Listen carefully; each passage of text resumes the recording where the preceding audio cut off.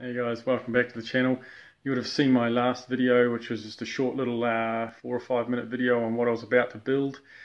So we're going to get back into it, and I kind of did something. Yeah, I painted everything. I couldn't resist, so I got out the spray can and painted everything up black. So got a little carried away, and I painted the stem, and I painted the seat post, and I painted the frames and the fork, and the seat post started it all because it looked pretty rough, and I just wanted to tidy it up with a bit of paint. So I painted that, came up pretty good, and I thought, well, let's do the stem because that looks pretty crusty. So I painted the stem, and then I painted the frame, and then I painted the fork, and now everything's black. So yeah, but hey, anyway, I'll show you what it looks like, and if anything, it's going to look either really granddadish or it's just going to look like some kind of ghetto black bike. So there's not much colour in it at all really, but I managed to update a few parts just to maybe make it look a bit better. So have a look. So here we go. Here's the frame. Sorry, it's pretty dark in here. It's night time now here in New Zealand. So as you can see, yeah, it came up okay, you know. Pretty happy with the paint job. Once again, rattle can with a bit of clear coat, sort of protect it. Looks pretty smooth everywhere. It's got the top tube still shows signs of yuckiness, but I might stick some decals on it yet, so you never know. Fork's black as well. So yeah. Anyway, and then over here we have the stem. So obviously that came up a lot better. The SR stem in black, which will look fine with the bars. So that's where I want it to be. And this is the one that started the problem. Painting the stem, the seat post black is what got me painting everything. So that'll come up alright. Yeah, I think that'll be okay. I managed to, I needed a different brake because one of them wasn't going to fit the frame. And I found a brown saddle with a bit of cush on it. So I think a brown saddle on the top of that, like I say, will make it or break it. But for now, I think that will be okay. So yeah, that's my decision to make, and let's get into it. I think I'll start building it, and I'll catch up with you guys shortly.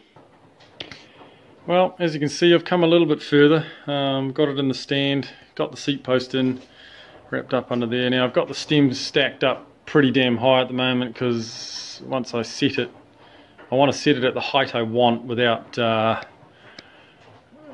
scratching the living shit out of the stem. You know, even though it's painted in it, it'll be okay. It'll still put scratches in it once I push it down. So I'll finalise that later.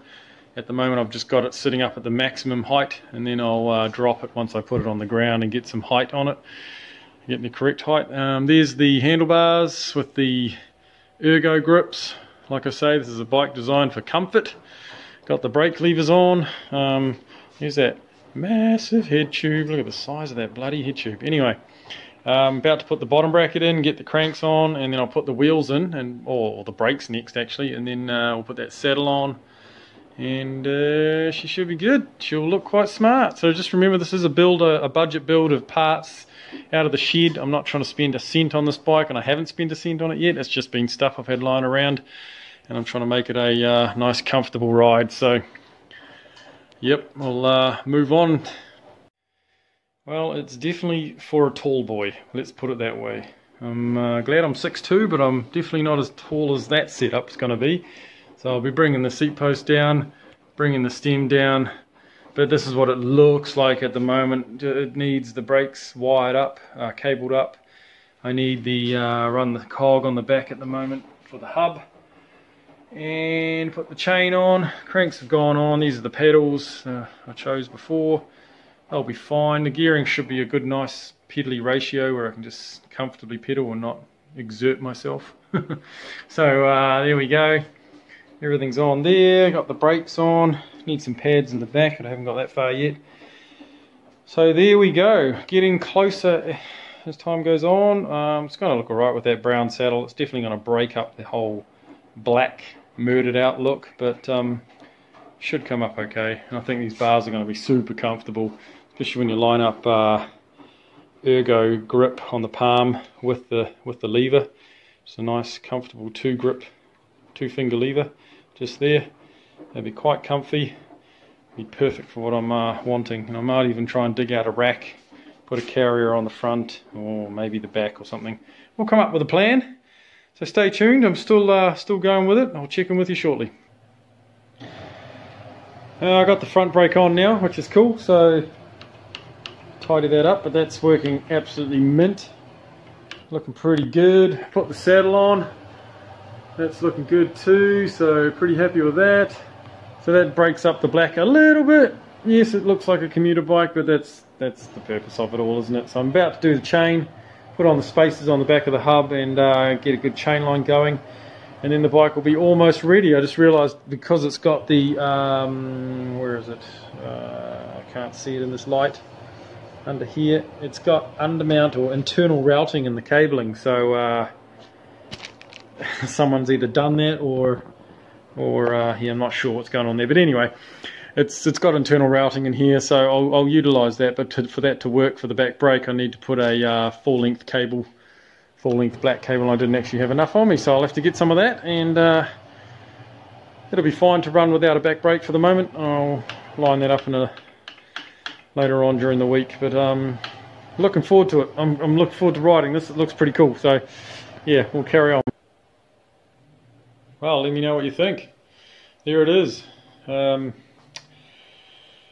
I guess it's a rather large gents roadster.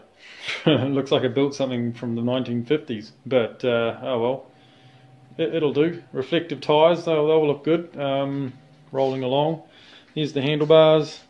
I put a wee bell on just for, you know, commuting, letting people know I'm coming. I might roll this one down to the cafe on the weekend and use it for its intended purpose, which is just a cruiser and a little commuter. So yeah, maybe I should find some brown grips and match it up with the seat. But at the moment, it's pretty much ready to go. Just got to get that brake cable in. Other than that, she's good to go. I'll take it for a spin shortly in the dark out there and see how it rolls. It's very upright, very comfortable. And it was either that or the frame was just going to go to the rubbish dump, I suppose. It had no other purpose. It's a big old frame, so not very popular unless you're really tall. But I think I pulled that one off, and I quite like it. So yeah, let me know in the comments what you think. I may add a rack to it and some different coloured grips, like I say. I may put some decals on it too. I've got an idea of running this thing here. So this is just some modern mountain bike frame protection grip. So this is like a full black with glossy, this pattern, but only in black. So I thought I could just cut up a section. Just for the hell of breaking up the frame and the blackness, just put something on. I don't know, might look alright. Once I go there, I can't go back, so I'll have to make a decision and either go for it or not. We'll see. But there you go. Let me know what you think, and thanks for tuning in once again. Another bike back on the road, I guess. So tune in for the next one sometime in the future. Thanks a lot. Bye.